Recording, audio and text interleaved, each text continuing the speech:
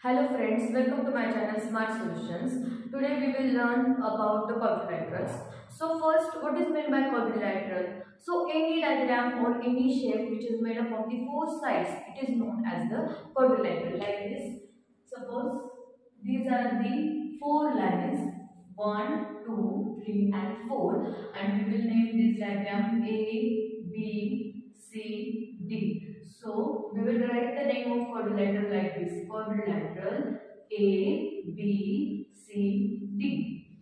So then there are the different types of quadrilateral. So types of quadrilateral: first is the parallelogram,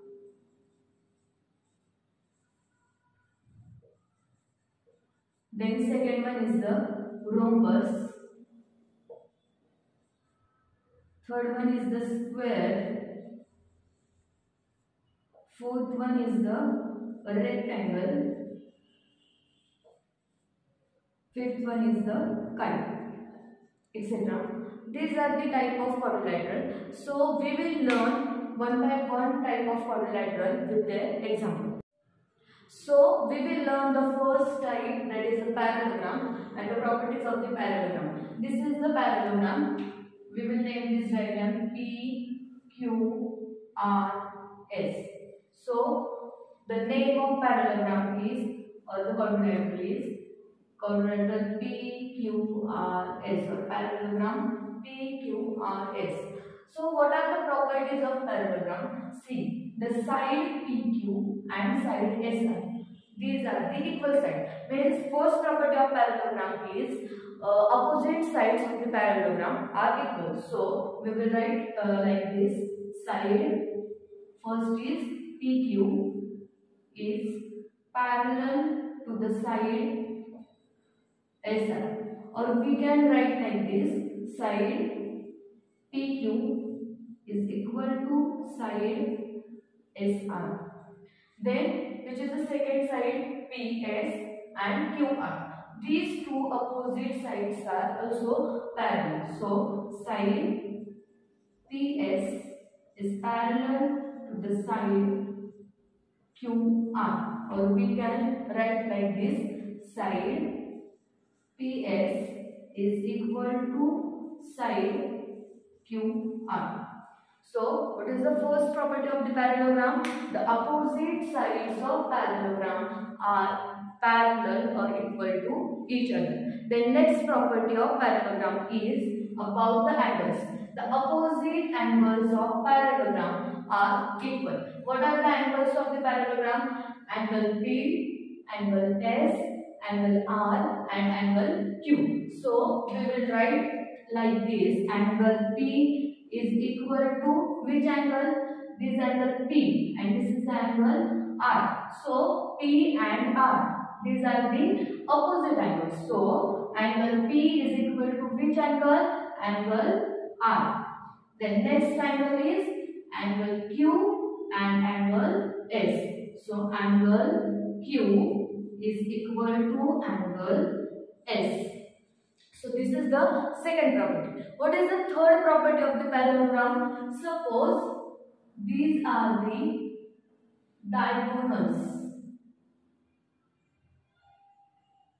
These are the diagonals of the parallelogram. These diagonals are bisect to each other in one point. We will write name of that point is O. Suppose O. So the diagonals of the parallelogram are bisect to each other in any one point. These are the three properties of the parallelogram.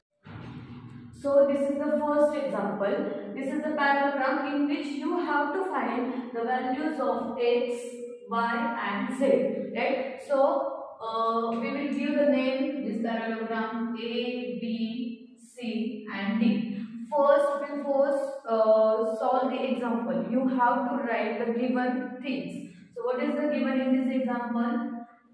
First, what? This is the parallelogram, right? So in parallelogram or in quadrilateral, what is the name of this? Parallelogram A, B, C, D. In quadrilateral A, B, C, D. What is given? Angle C is given. angle C is equal to how much? It is the 100 degree, right? And you have to find out what? Angle A, angle B and angle D, that is Y, Z and X. These values we have to find. So to find what? To find what?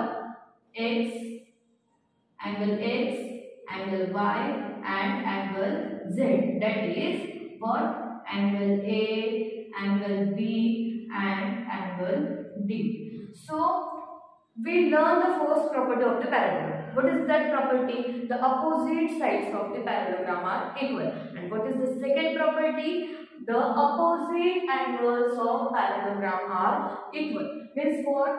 Angle C is equal to angle A and angle B is equal to angle D.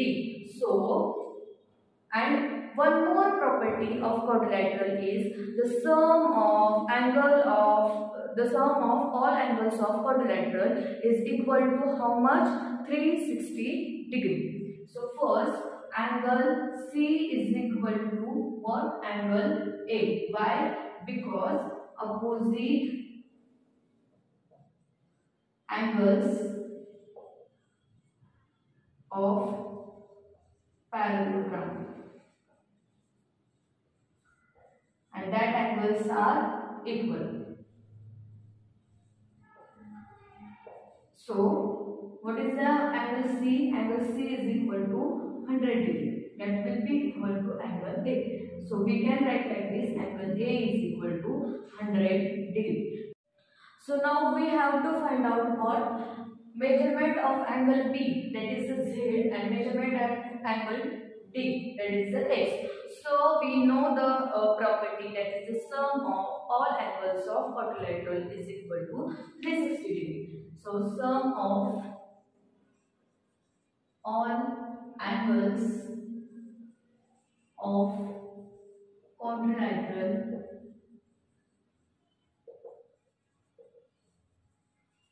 is equal to how much? It is equal to 360 degree, right? So first, what are the different angles of this parallelogram? Angle A plus, next is angle B plus angle C plus angle D, which is equal to how much? 360 degree. So we know the measurement of angle A and angle C. What is that? It is 100 degree, and angle C is equal to also 100 degree. Then what is the angle B? Angle B is Z, right? Or you can write the angle B also.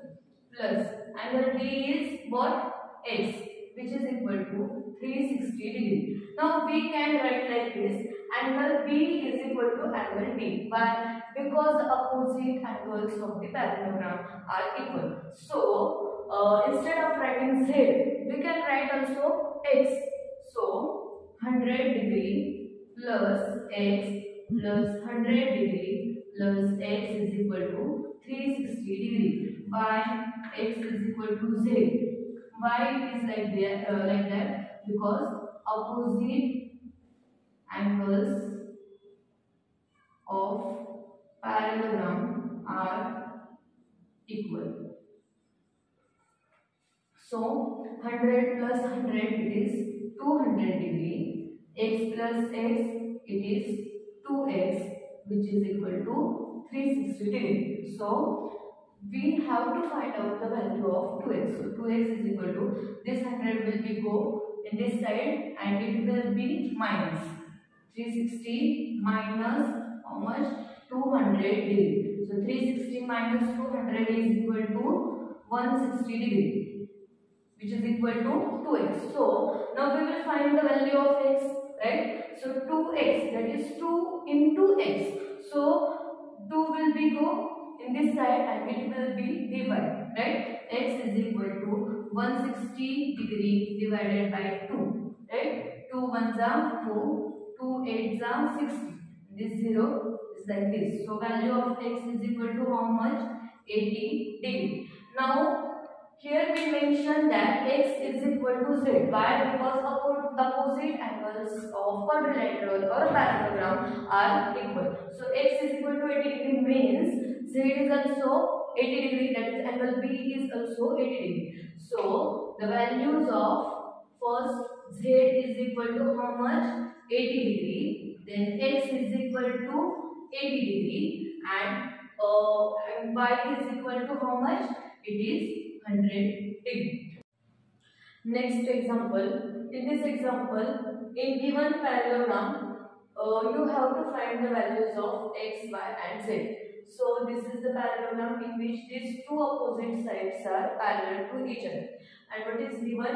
The angle is equal to 50. So I will give the name to this parallelogram A, B, C and D. So it is given, you have to write first given things. Given angle A is equal to how much? 50 degree, right? Then we have to find what? To find values of what? Angle X, angle Y and angle Z. So we know the property of parallelogram. The opposite angles of parallelogram are equal. So angle A is equal to what? Angle C. And angle B is equal to angle D. So angle A is equal to angle C. Why? Because opposite angles of quadrilateral or parallelogram are equal. So value of angle A is 50 degree, which is equal to angle C. That is, we can write like this: angle C is equal to how much? 50 degree.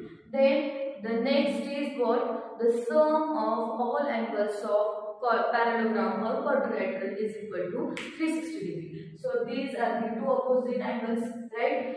So we can write like this: sum of all angles of quadrilateral or parallelogram is equal to 360 degree.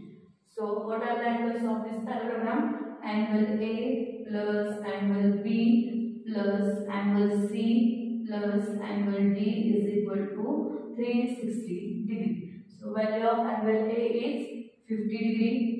Angle B is what? X plus angle C is 50 degree and angle D is what? The value of, we have to find out the value of y, which is equal to 360 degree. So we can write like this: x and y are the equal. These two are equal. Why? Because these are the two opposite angles of the parallelogram which are equal. So 50 degree plus x plus 50 degree plus, instead of y we can write the x, which is equal to 360 degree. Why? Because opposite angles of parallelogram are equal. So 50 plus 50 is equal to 100 degree and x plus x is equal to how much? 2x, which is equal to 360 degree. So 2x is equal to what? 360 minus 100. 360 degree minus 100 degree, which is equal to how much? 160. Sorry, which is equal to 260 degree. So we can find out the value of x. So x is equal to 260 degree divided by 2, right? 2 ones are 2, 2 ones are 2, 2 3s are 6 and 0. So value of x is equal to how much? 130 degree. That is, y is equal to how much? 130 degree, because opposite angles of parallelogram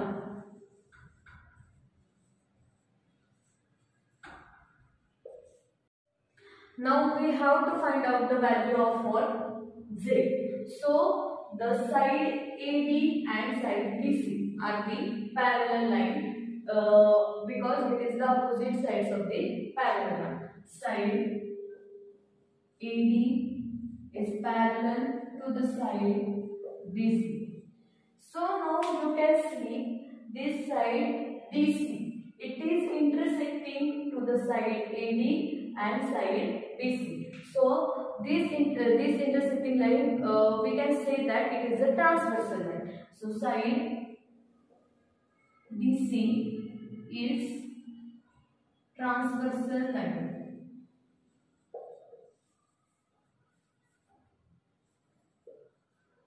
And the angle formed because of this transversal line, this angle Y and angle Z are the alternate angles, and alternate angles of the transversal lines are equal.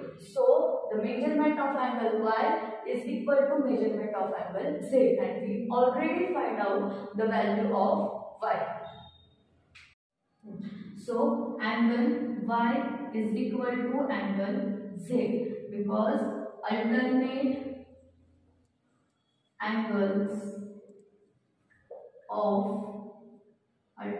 angles of transversal line. So because of this transversal line, angle Y and angle Z are equal. So we already find the value of angle Y. It is how much? 130 degree, which is equal to angle Z. Or we can write like this: angle Z is equal to how much? 130 degree. So in last we can write like this: angle X is equal to 130 degree, then angle Y is equal to 130 degree, and angle Z is equal to also 130 degree. I hope you understand these all concepts. For more videos and more updates, subscribe our channel Smart Solution. Thank you.